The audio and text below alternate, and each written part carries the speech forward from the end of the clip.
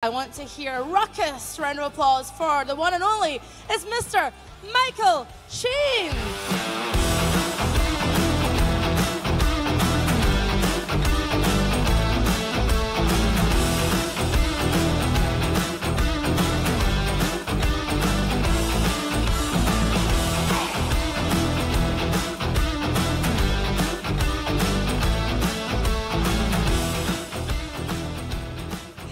Hello! You look amazing. Look at everyone. Oh, fantastic. Couple of nuns here at the front. Oh, wonderful. Gorgeous crows. How are you all doing? You good? Yeah. Oh, great. And how are you doing, Michael? How's your weekend been so far? It's been absolutely brilliant. I've been to a couple of conventions before, but only as part of a group. You know, when the first series of Good Omens was coming out, we did a couple of conventions. So I've never done where, you know, I meet people individually and that kind of thing. And I really didn't know what to expect. And it's one of the greatest experiences of my life. It's just been great, because what you don't quite understand until it's happening, or I didn't think about, is that everyone's here because they really want to be here. Yeah. And everyone's having a great time and enjoying themselves, and it's just a great vibe. And I guess as an actor, you know, you're working long days on set or you're on stage, and you don't actually get to see the actual physical or spiritual effect that your work has. Yeah. How does that touch you when what kind of things do people say to you at these events? Well, unless you happen to be in Ystrad Gunlai's Tesco's, other supermarkets are available, then I don't get to meet you that often. Yeah. What I've found as well, especially with Good Omens, I think, is that a lot of people talk about how that has helped them in some way, or watching that has got them through a difficult time. And so then I think when you meet and talk about something like that, it gets very emotional very quickly. It's sort of obviously very meaningful to people. I mean, of course, you know, the things I do are very meaningful to me for all kinds of reasons. But when you meet someone who has a very, very meaningful relationship with something that you've been in, it's, you know, I feel very humble. I feel very grateful to be in something that that affects people in that way. And I think also with Staged, because that came out through the lockdowns and the pandemic, and I think, you know, people have talked about how much that has, you know, gave them a lift at a time when they needed it. So I do feel incredibly grateful to have been in things like that. Or just, you know, having played a serial killer and people just really thinking he's cuddly. Even that makes me feel good. So it's lovely. And to the one person who brought a Frost Nixon photograph yesterday, good on you. When you're a younger actor, obviously you want to become an actor because you just love it, you want to be creative, there are different reasons. And now, as an older actor, have the reasons for, you know, staying in the industry changed for you when obviously you speak to people and you've done so much work on stage and screen? It's changed a huge amount. I mean, when I was younger and just starting off, and, you know, my family were quite into doing, they were in what used to be called amateur operatics, so it's sort of amateur stuff, and so I grew up around it. You know, I knew what going to a theatre was, and I knew what performing was, and that kind of thing. And then I got into it just because it's what my family did, and I was encouraged to do it. And then I joined a youth theatre, started to take it a bit more seriously, and then just sort of followed people through. I mean, the youth theatre I was in, Russell T Davies was in as well, for any Doctor Who fans. Yeah, so I just saw what other people were doing and sort of carried on, you know, on after them, and went to drama school.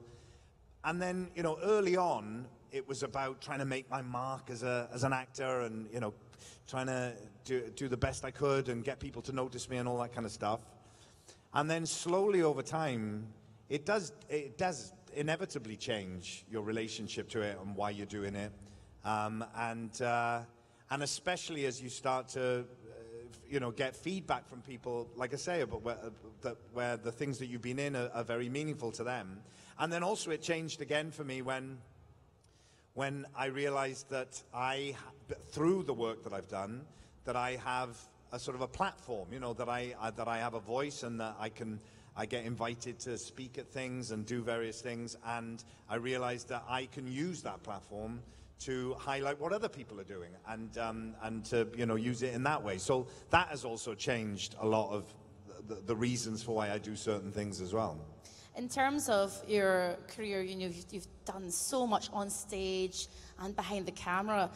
Is there a medium that you prefer, or does one inform the other? Well, I mean, I started off only really being interested in doing theatre. I didn't really think about doing TV or film or anything like that for a long time. And I just loved doing theatre. And then when I did start doing more film and TV, I started to see different things about the mediums that I enjoyed. So I liked the sort of immediacy of doing theatre, obviously being on stage in front of, you know, all sharing the experience together like we are today, and the unpredictability of that. But doing the same play, the same performance, even though, you know, it does change each night, but doing 6 months of that is sort of does funny things to your brain, and it does sort of play tricks on you a bit. Whereas filming, you know, you're doing different material every day, and I enjoyed that aspect of it. And also on stage, you know, if we're in a theatre as big as this, the sort of performance that you give has to be able to be, you know, as entertaining to the person right at the back as it is to the person at the front. And that requires a certain kind of performance, a way of performing. Whereas with film and TV, obviously the camera is right there. I can see all kinds of different things. But what I have enjoyed about working on film as well is how can you play quite big characters on film? You know, that might be, the characters themselves might be quite theatrical or quite large characters, and how do you find a way to be able to do that on film or TV that is still believable and that an audience still can invest in? And I've kind of enjoyed that. So for, you know, there are moments like when I hear people talking about like the laugh I did as Arrow in Twilight or something, and thank you very much. And I remember someone sending me 24 hours of that laugh on a loop. Did you listen to it all the time? I listen to it every day. That's actually impossible, isn't it, to listen to it every day, because it is 24 hours. But no, I did like that. But, you know, characters that I've played that are quite big. I mean, Martin Whitley in Prodigal Son is a big character. Thank you very much. I'm just going to name things I've done, and until eventually everyone's gone, woo, at something. Michael will say thank you, and that's the panel. Quick shout out for Wesley Snipes, for anyone who likes 30 Rock. Thank you very much, thank you. Glad to see you here, thank you. I wanted to talk about another way of performing during COVID, because you did a socially distanced performance for Faith Healer. Yeah. Now, that must have been very strange. It was on Zoom, or was just... Yeah, well, no, so that was, so during the pandemic crisis, it wasn't during the lockdown, but it was when there were a lot of restrictions in place and the theatres weren't open yet. The Old Vic Theatre in London were doing a series of things, series of performances on the stage at the Old Vic, but with no audience, and it would be filmed, but it was live. I mean, it was you could buy a ticket, and I know quite a few people who I've seen over the last couple of days said that they watched it. So it was a weird mixture of doing a theatre. It was a play called Faith Healer, a Brian Friel play called Faith Healer. And so it was a live performance on a stage in a theatre, but I had my back to where the audience would sit normally. I was facing, so if this was the Old Vic, I was facing that way. And the cameras were up here, so the camera could see me and the other actors, and then the empty auditorium behind us. And you could buy a ticket to watch a performance of it, and it would be a live performance. So we did, you know, a week's worth of performances at the Old Vic with nobody in the theatre, but knowing that there were, you know, thousands of people watching live at home. And that was a very weird experience. I mean, it suited the play really well. It's an extraordinary play. But to be in a theatre with nobody there, and then, but knowing that there were loads of people watching as well, you'd get all the nerves of doing a live performance, and yet there was no one there. It was like performing for ghosts, which was kind of good for the play. And I loved it.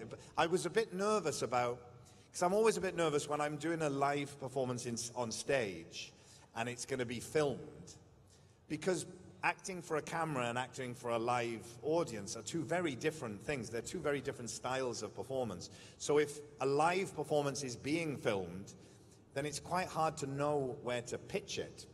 So I was a bit nervous about Faith Healer, given that we were on a stage, but people were watching it at home. But I think there was a sort of inherent theatricality to that play as well that kind of did work on film.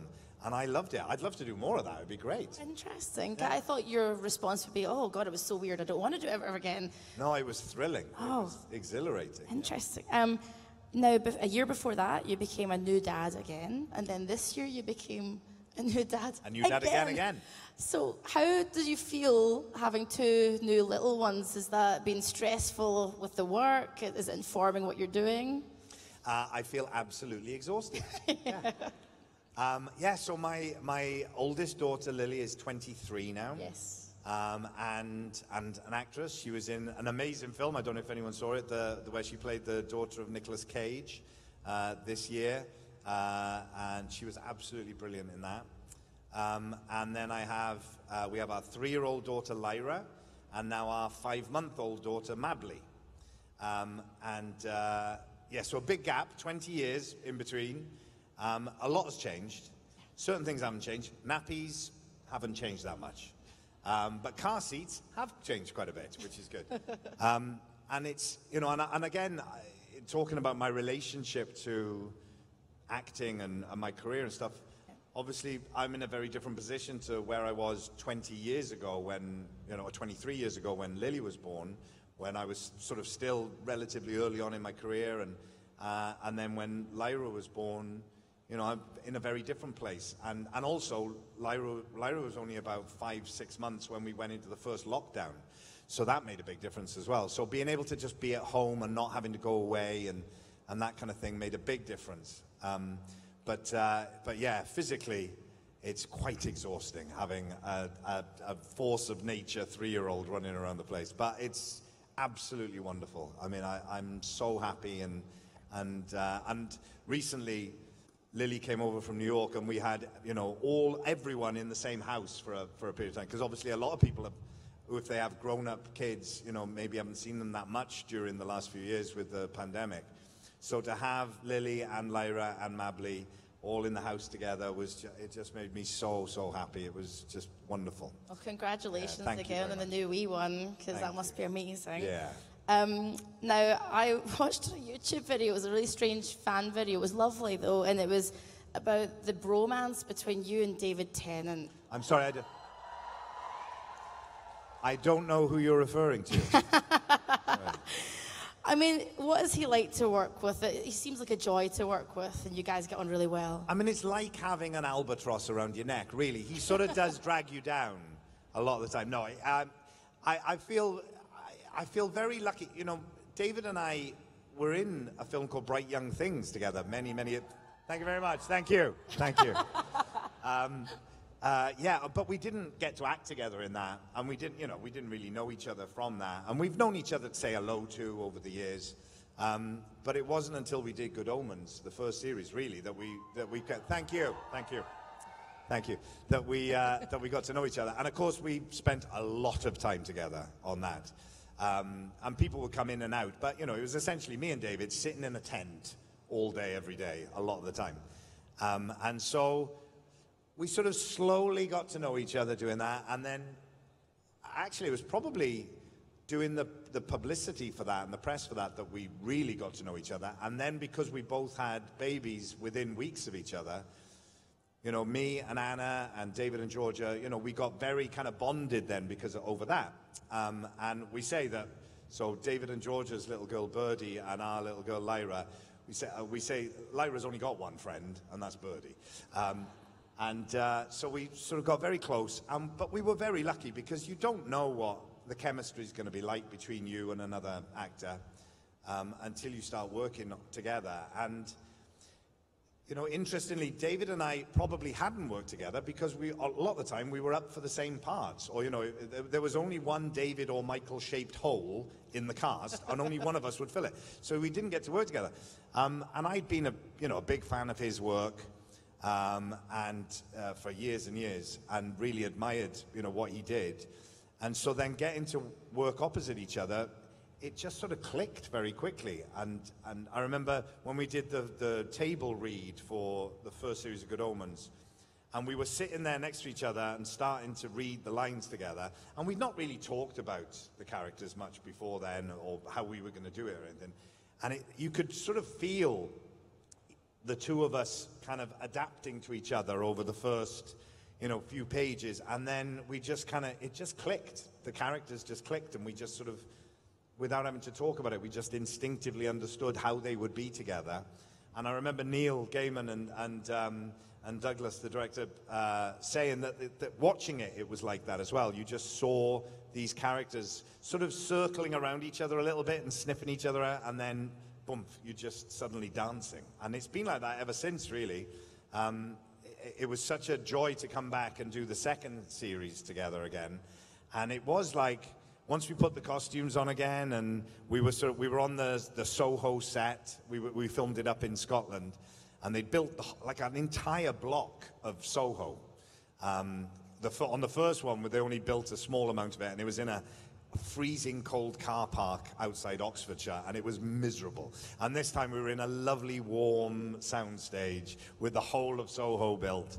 But once we got the costumes on, and I remember our first scene together, because David was a bit ill at the very beginning of the film, so he wasn't there for the first few days. And then when we did get to do our first scene together, it was just sort of walking across the street or something. And it was almost like the costumes were walking for themselves, like they just knew what to do. The characters just sort of took over, weirdly. And we were in that kind of groove again. So it's an absolute pleasure working with him and spending time with him. And it's so lovely that we found these two characters, or these two characters found us, to be able to sort of put everything into, you know, and to feel so comfortable with each other. It's been brilliant. And I hope when it comes out next summer, I hope everyone really enjoys it.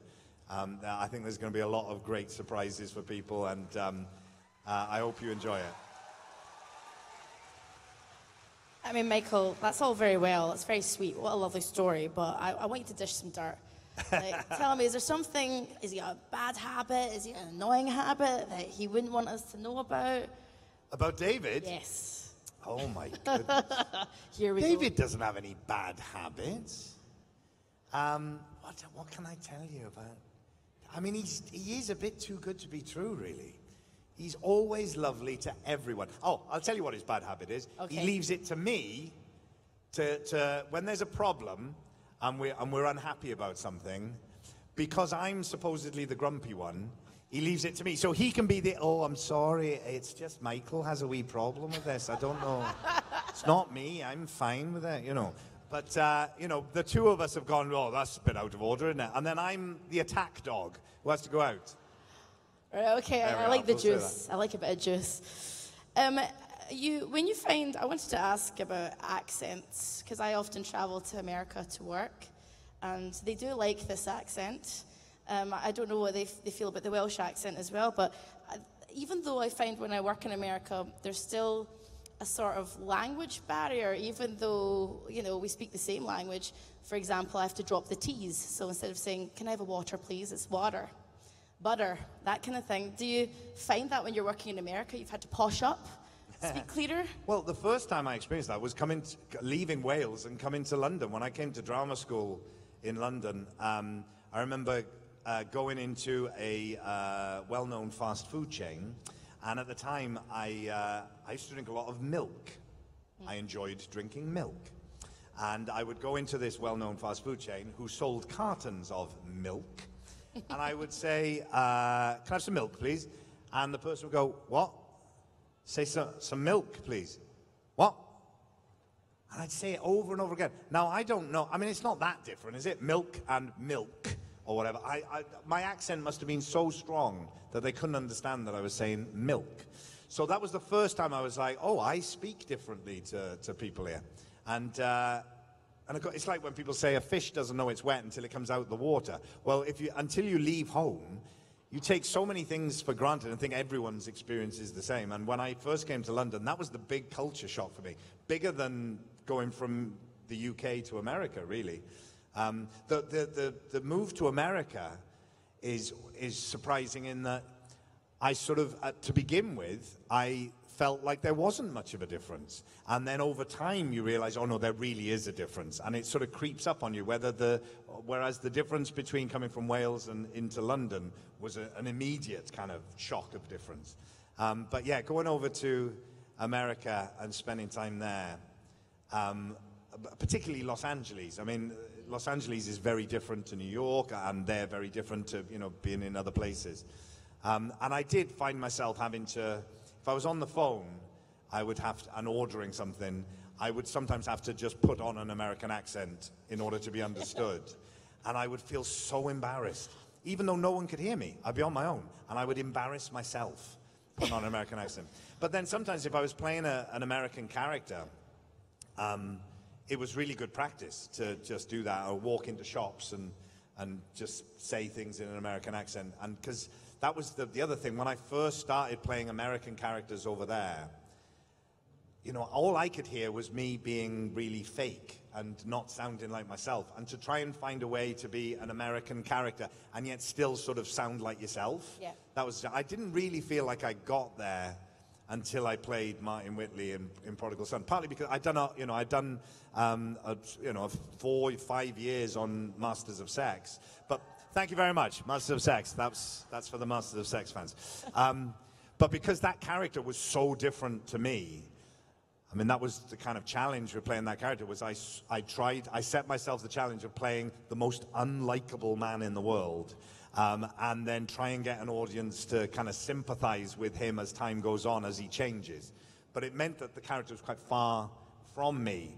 So whereas when I played Martin Whitley, I tried to make him as like me as possible. And I don't mean that I kill lots of people. I mean that he's sort of very kind of, he's trying to be funny and charming and all that kind of stuff, and kind of relaxed and playful. And then to let the mask slip every now and again. So by that point, I felt comfortable enough with an American accent for my own sort of personality to come through a bit more.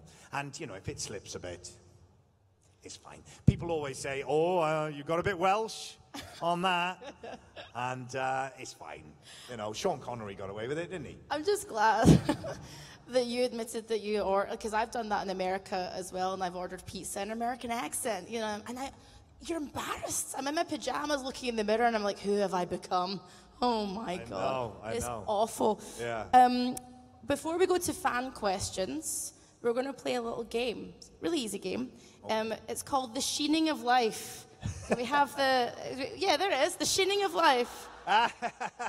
Like, things you do at 4 a.m. in Photoshop. So that's me in Faith Healer when we did that play. And one of the great things about that was finally I could use my lockdown hair and beard for something practical. That's what Anna had to live with for quite some time. So this is an easy game. Literally, I've taken some quotes from the internet that you've said yourself, and we're just going to delve deeper. That's all it is. Oh, God. So the first quote is, please, I'm a huge fan of science fiction and fantasy, not so much horror because I get a bit scared. Yes. Are you a scaredy cat? I am. So horror films for many, many, many years, until very recently, I couldn't do it. I remember when I was about 14, 15, my sister is 3 years younger than me, and she had all her friends round to the house one night, and my mum and dad had gone out, and so I was left in charge of my sister and her friends, and they wanted to watch a horror film, and so I had to sit there and watch this horror film with all these younger girls. And I had to look like I was okay. I hated it. I hated every second of it. And I was terrified. And then my mum and dad came home. And in this film, I think it was Amityville House Horror 2.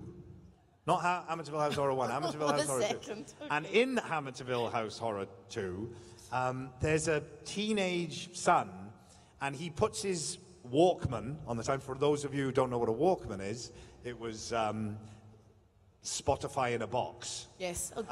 Yep, it was. And he listened to this music, and then the devil spoke to him through his headphones and told him to go and kill everyone. That's essentially what I think was happening there. And so when my mum and dad came home, me having been terrified all night and having to pretend like I was okay because of my sister's friends, I went to bed and I thought, I have to calm down. I can't just go to sleep. I'm terrified. And so my mum worked in a factory that made the boxes, the cassette boxes for music tapes. And so she used to be able to bring like music home, you know, to cassettes home. So she had Prince's album, 1999, on tape. And I thought, well, that's very upbeat. I'll listen to that before I go to bed. So I put that on, never having heard it before, put it on my headphones. And that begins with a voice going, I'm not gonna hurt you. I just want to have a good time. And I went, wah! Ran through the house, terrified, thinking the devil was making me kill people. I mean, the devil sounds quite fun. Like... That is not a fun night for me. But so I couldn't handle horror films. But my Lily loves them, is obsessed with them, watches like numerous horror films a day, and is really into them. And so. And so I knew that genetically there must be something in there that likes, and now I do like them. Now I watch them a lot more, and I'm fine with it. But sci-fi and fantasy has always been my go-to. I've always loved that. Let's get through the next three real fast so we can get to the fan questions. No, not at all. Okay, the next one is, my tragedy is that all I want is a dog, and yet I have been cursed with cats all my life. That's the one cat picture I could find of you.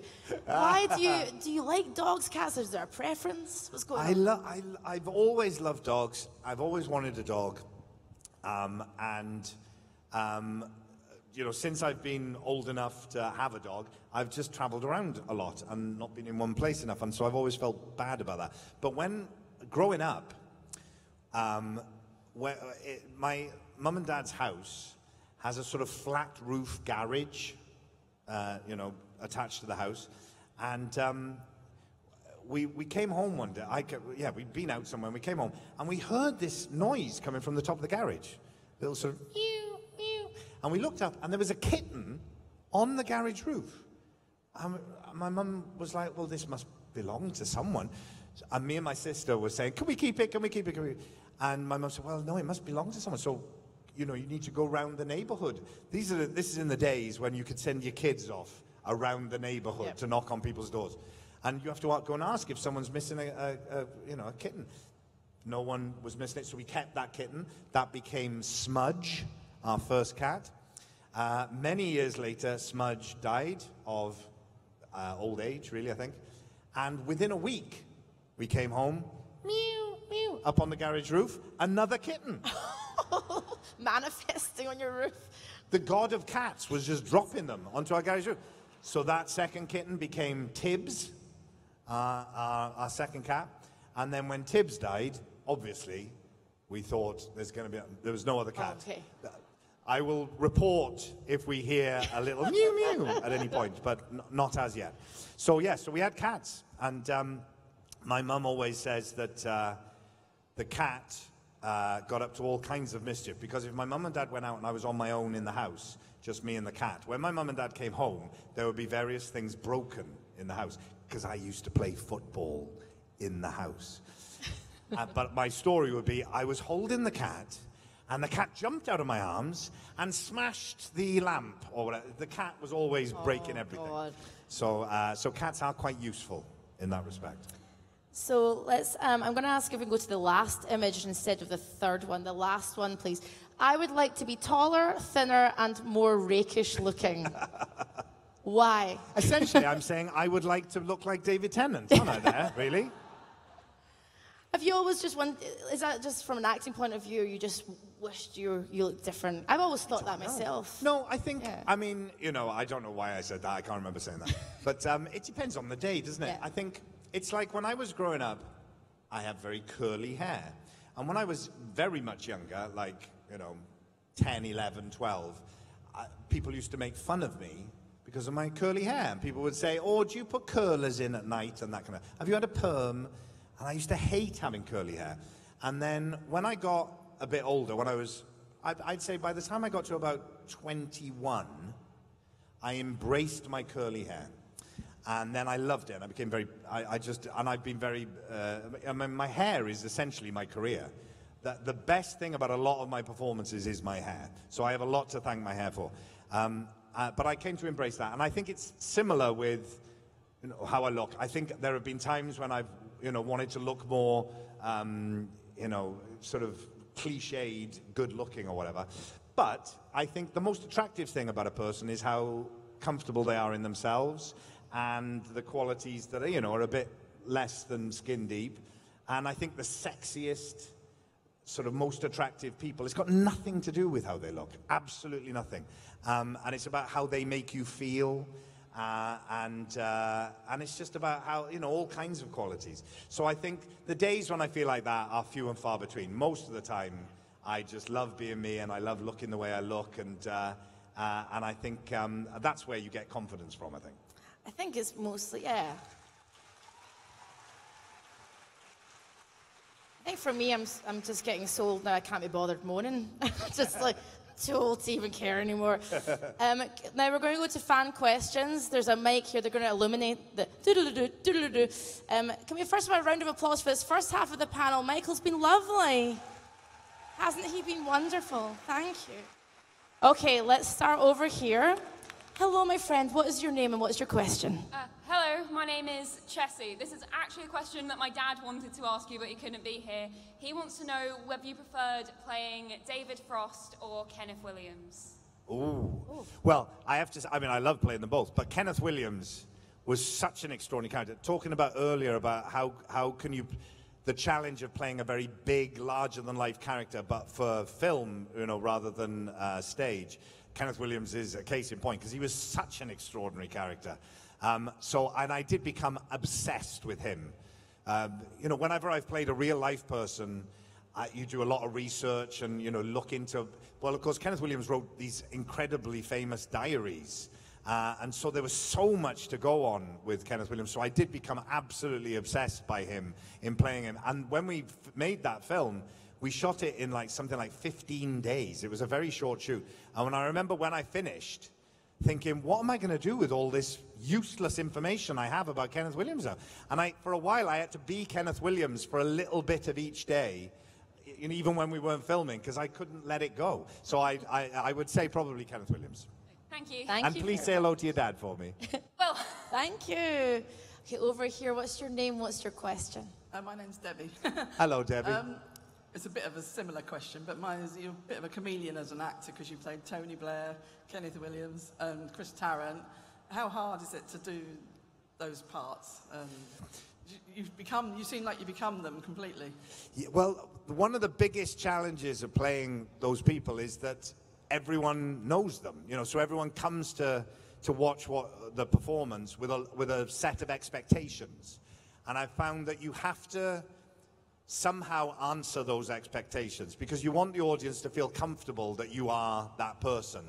And it doesn't necessarily matter how much you look like them or sound like them or whatever it is. You just have to find a way to make people feel comfortable that you are being that person. I thought you were them. Oh, well, thank you. It's that good that you are. Oh, thank you. And I've enjoyed that challenge. I was not someone growing up who could do impersonations of people or anything like that. I've always said that it was when my oldest daughter Lily was little, it was her asking me to be the characters from the films that she liked. And I would find myself doing Snow White and the Seven Dwarfs with her, and she would be Snow White, and I would have to be all seven dwarves having a conversation with each other. And I started to find that I was quite good at doing the voices, so I put it down to Lily, really. Thank you. Thank you so much. You look amazing. What's your name and question? David? David? No, hi, my name's Alba. So I'm from Italy originally, and when I go back, Thank you very much. And when I go back, I often show my parents English films and series to teach them in some English. One of them was Good Omens, and they both loved it. And one time I was, just zapping through channels with my mom, trying to find something to watch. And she, at some point, told me, wait, go back. Is that Michael Sheen? Let's keep watch this because this is going to be good. So that was Four Feathers. Wow. Yeah. Deep cut. No one cheering that one, I see. My question for you is, do you have a standard for yourself for the roles that you accept or audition for? Because consistently so far, anything that I've checked, even without knowing anything about you, that you were in, okay, I'm going to keep watching this. This is guaranteed to be good. Oh, well, that's lovely. I'm glad you said that. when you're starting out as an actor, and sometimes for a long time, you don't have a huge amount of choice about what you do, But I've been very fortunate in my career that I have had choice from quite early on, and I've always, my criteria has always been, I read the script, and if I enjoy reading the script and it sort of pulls me in, and I want to find out what happens next, so the story grabs me, then that's the first thing. The character. Do I feel like it will be an enjoyable character for me to play? Do I feel like it's within my range? And sometimes, if I feel like it's a bit outside of my range, then that can also be a reason to do it. If I'm feeling brave. And then also about what it's about, just generally, like the issues it touches on, or I have to kind of go along with all those things. And if all those criteria are there, then it's as our American friends say, it's a no-brainer. But I know that, I'm in a very fortunate position in that respect. And there have been times in my career as well where you sort of feel like, well, I've done a lot of this kind of thing, or I want to do something different. So that comes into it as well sometimes, to do something maybe that's a bit more unexpected. But I know ultimately, I'm a fan first and foremost. I've always thought I'm a better audience member than I am a performer. I'm really good at being an audience. I really enjoy things. And I know that a lot of actors can feel like when they watch something, because you've sort of seen behind the curtain and you know what's going on, it's hard to lose yourself. I've never found that. Coming to a convention like this, I want to be out, being, just on the floor and going and looking at things. That's what I love the most. So that does come in handy in terms of the things I pick, because it's the things I respond to, really. And hopefully that then means that other people will like them as well. Yeah. Thank you. Thank you very much. Thanks. Over to this side. Hello, my dear. What's your name and question? Hi, Michael. My name is Mels. My question is more about the acting industry as a whole, since you've got such an established career. I wondered if you could talk to us about hidden financial facts about the acting industry. For example, I used to want to be an actress, so I know there's a spotlight fee. You have to pay your agent a part. But recently, what came to mind is an actress from Euphoria, I think it was, said she doesn't get paid enough to not do back-to-back projects, which is different than the view we have of actors that they're all millionaires, right? Yeah. So, I wondered if you could give an insight on that, especially how it's changed over your career. Yeah. Well, I think one of the most important aspects of what you're bringing up is not just with actors, but across the creative industries, that there has been for a long time a sort of an attitude that when you first start out, you have to kind of pay your dues somehow, and that you're expected to do things for nothing. That's just sort of earning your stripes to be able to be part of the industry. And of course, what that means is that it's only people who can afford to do that actually are able to be part of the industry. That it's, the bank of mum and dad, as people call it. If you don't come from a background where there is some money to be able to pay for you to live in London. There's an expectation. That's why it's so important that creative centres need to be outside of the main cities. It needs to be much more, geographically diverse, so that people don't have to come and live in London, where it's expensive to be a part of it. And then be expected to do things for little or no money, because, you're just getting your foot in the door. I mean, it's absolutely outrageous, because it means that we're only going to have people from certain kinds of backgrounds who are able to get into certain kinds of industries. And that means if it's things like journalism and writing, performing, these are our storytellers. And if our storytellers are only telling the stories of a certain group of us within our society and our culture, then our cultural and social story that we tell about ourselves and who we are is not truly representative. We're only going to hear the same stories. So we have to make sure that it's opened up. Thank you. So thank you. That's a great question. Thank you for asking that. Thank you very, very much. Over to this side. What's your name, my love, and what's your question? My name is Zarish, and... thank you very much for the cue. Thank you very much, yes. You're very welcome. I thought it would be some fun. And there is an extraordinarily gorgeous, I don't know, what are we calling this? A gown of some kind? The correct name for it is a banyan. A banyan. But I think usually it's just called a robe. It's for anyone who can't see it, you need to come and have a look. Not now. It's from Our Flag Means Death. If you know Stede Bonnet, my people. Thank you very much. I wanted to ask you, I think for everybody who can visualize characters, which I know isn't everybody, but when you're reading a book, do you have instantly quite a fixed idea of what the character looks like? Specifically, I'm wondering about Aziraphale, because you loved that book before you got to be in Good Omens, I've heard said. So I'm just wondering how it is to have a vision of what Aziraphale looks like and then play it. Can you remember what he looked like when you visualized him, or is it now you, or is it David, or does Crowley look like? Yeah, that's an interesting question. So I read Good Omens when it first came out, the book. I think I'd just left drama school, I think. And whilst I was at drama school, a guy in my year, Gary, had introduced me to comics, basically, and gave me Sandman and Watchmen and V for Vendetta and Swamp Thing and various, and Hellblazer and stuff. And that's what got me into comics and what first introduced me to Neil's work, through Sandman. And so I was already into Neil was on my radar. And then when the book Good Omens came out, I got it and read it. And that introduced me to Terry's work as well, and I started reading his stuff. But so I was a huge fan of the book. So it's so interesting, it's such an interesting question, because then when it came to being in Good Omens, I realized that I didn't have, I couldn't describe to you what Aziraphale looks like in my head. Yeah. But it's, in some ways, it's like, I guess, sculptors who, you look at a block of marble and somewhere inside there is the finished thing. It's already existing in there. You have to kind of just get rid of all the bits that shouldn't be there, and then it's there. And it's the same with a character, I think, for me, when I read a book. I may not be able to tell you what I think the character looks like, but it is in there. Something feels right, and some things feel right about the character, some things feel wrong. So coming to play the character, I remember being in the costume fitting room, and we just sort of tried different things, and I would say, oh, is there something like, usually you go to a place where there's massive storerooms of costumes, and I'll say, oh, maybe it should be this sort of a color or that sort of color, it should be this kind of a coat, that kind of a coat, and you try different things, and then you go, oh yes, that feels right. No, that doesn't feel right. It should be something more like, I mean, at one point, Aziraphale would have been wearing like a sort of trench coat, like a Columbo trench coat. We tried that. That wasn't quite right, And then slowly it starts to emerge, and you go, yes, that's what was in there.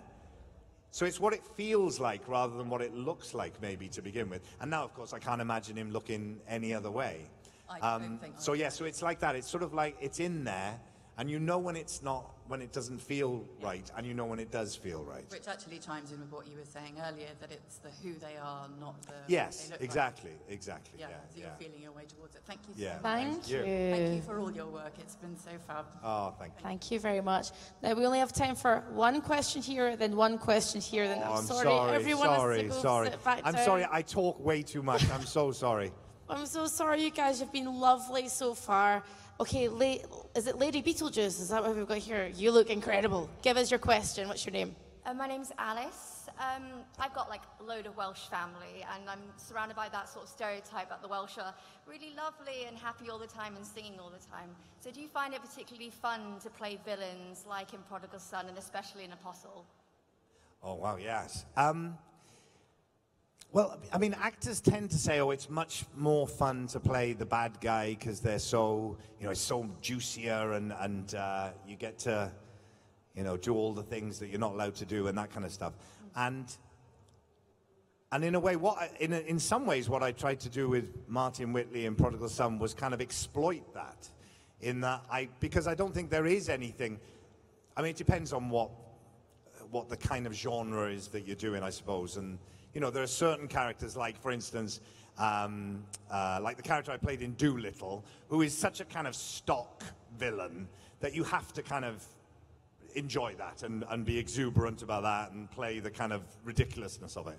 But then if you're playing someone who is genuinely doing terrible things, it shouldn't be that they're fun, because they're horrible, doing awful things. And what I liked about playing Martin Whitley was being able to play someone who exploits that themselves. I mean, he's a monster, and he's done terrible things to people for a long time, but he somehow manages to make you feel, oh, he's just a nice guy, really, and he's funny, and he's cuddly, and look at his lovely cardigan, and then he's killing you. And that, of course, is brilliant for him. It's a great kind of tactic. It's a great sort of disguise. It's like that, I used to think about, you know that fish that's really ugly and has like horrible teeth, and then has a kind of light hanging on it. You know, you see that? Angular. I used to think of Martin being a bit like that. So the light is him being all kind of like, hey, I'm a great person to hang out with, and I'm really fun. And then he just eats you. So I like that kind of aspect of it. But playing sort of, and I am fascinated by people who cross a line, you know, who cross the line of civilization, that we all essentially agree to live in certain ways and do certain things, and that's how we get along, and that's how we keep going. And then there are some people who cross that line. And I think we all are fascinated by that, because in the same way as, you know, fairy tales are about the big bad wolf, because the wolf used to come and eat us. And so, of course, we're fascinated by it and tell stories about it. And I think it's a similar thing with bad guys, you know.